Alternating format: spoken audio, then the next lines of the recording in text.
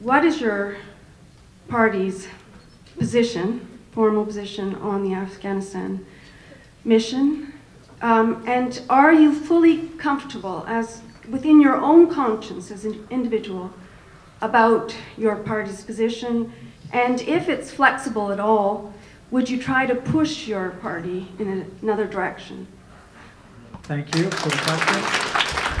I really like the way you put that. I'm very proud of my party's position on Afghanistan, and at the same time, I would also, I'm always open to more input, and I think that we always have that ongoing discussion. And I can tell you, I'm a member of the 31-member shadow cabinet of the Green Party, and we are constantly reevaluating our position.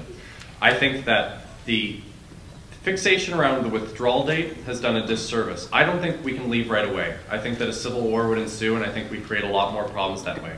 At the same time, I don't think we can remain as a part of the NATO mission, which is very, very tied to the George Bush war on terror, and in the hearts and minds of the people in that area, in that region of the world, see this as a West versus East struggle, and we can't succeed in that way.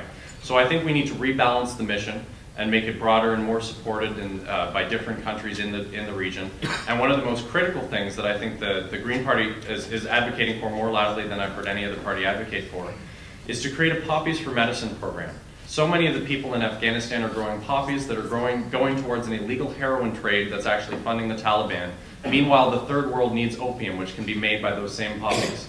So we need to create, that's the recommendation also, the Selenis Council, and the Green Party endorses it. We need to create a legitimate Poppies for Medicine program to cut off funding from the Taliban, to give a livelihood to the people, to the Afghan farmers who live there and are just trying to make a living and trying to support their families, and also to provide medicine to the third world generic drugs where they need it the most.